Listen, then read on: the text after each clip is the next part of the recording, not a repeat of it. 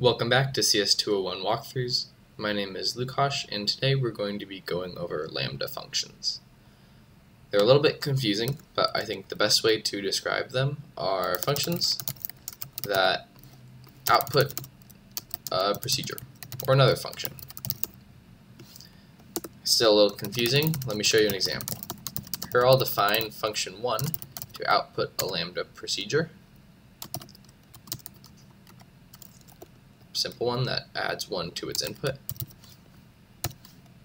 We'll talk about the syntax in a little bit. I'll run this. I'll run function 1. What do I get? I get procedure. This is just an unspecified procedure. It doesn't say what it does. Let me see if I can actually get it to call that Lambda function on something. So I'll call function 1, then I'll give it an input like 5. So what's happening here is it's evaluating function 1.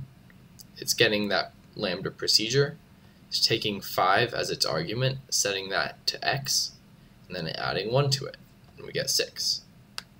So the syntax for a Lambda function: Lambda functions have 2 inputs. First one is the arguments, enclosed by parentheses. Second one is the output. I guess it's not the output of the Lambda function, it's the output of the function output by the Lambda function. Okay, still a little confusing. We'll go through a couple more examples. Here I'm going to write my map, which is just a procedure that recreates what map does. I'm going to do it a little bit quickly. I'm going to do it recursively. I'm going to say if empty list, then we're going to return an empty list. Otherwise, we're going to recurse our way through the list. We're going to cons proc onto car list onto the recursive call, my map on the cdr of the list, and proc. Close our parentheses. See if I did that right. Let's call my map with the list 1 to hello, and the proc is going to be string question mark. Okay, there we go. False, false, true, right? So it recursively goes through this list. It says this is false, this is false, this is true with the procedure I passed it. Say I wanted to do something more complicated with my map. I want to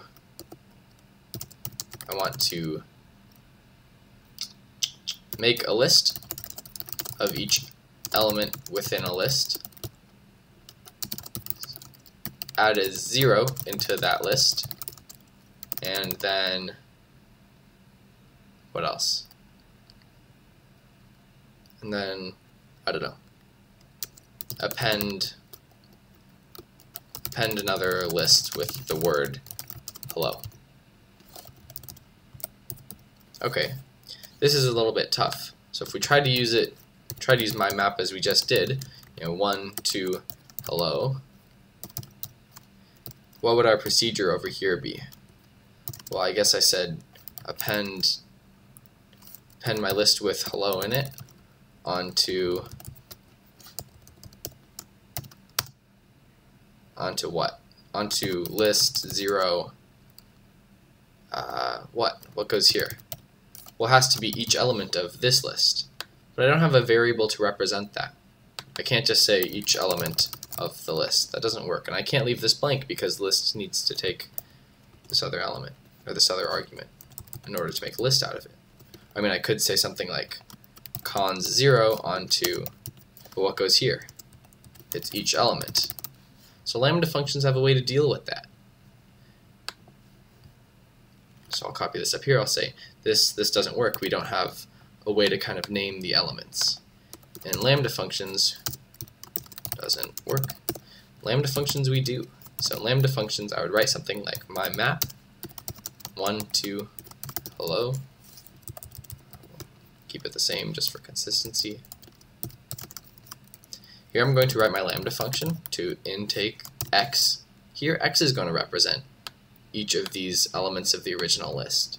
So now I can pretty easily say, well, cons append